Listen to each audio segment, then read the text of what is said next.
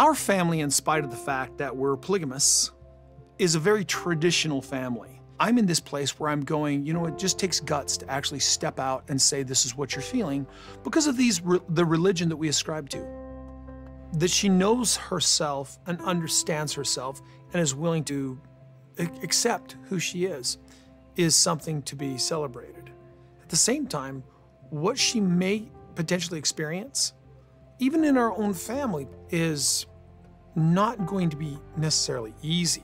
When did you feel like that you were pushing it away? I remember one time about one of my friends when I was, I don't know, like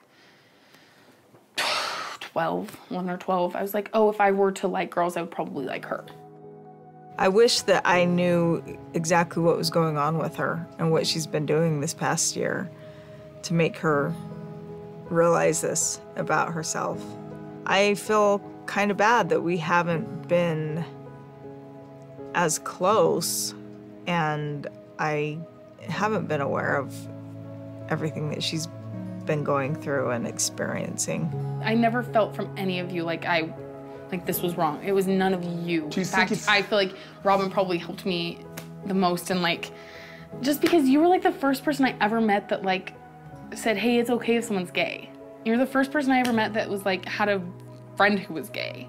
Mariah has sifted through everything that's been put on her plate as this is what you're supposed to do. And she took each piece and she went, that's not me, that is me. That's not me, that is me. And she figured out who she is.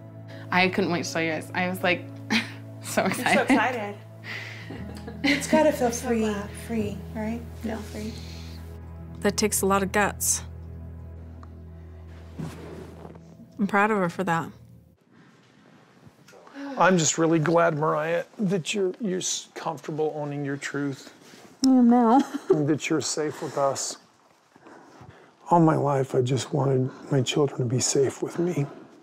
Kody's always had a way of being able to speak to Mariah and connect with her that I haven't necessarily had. He makes her feel loved and cared for and safe.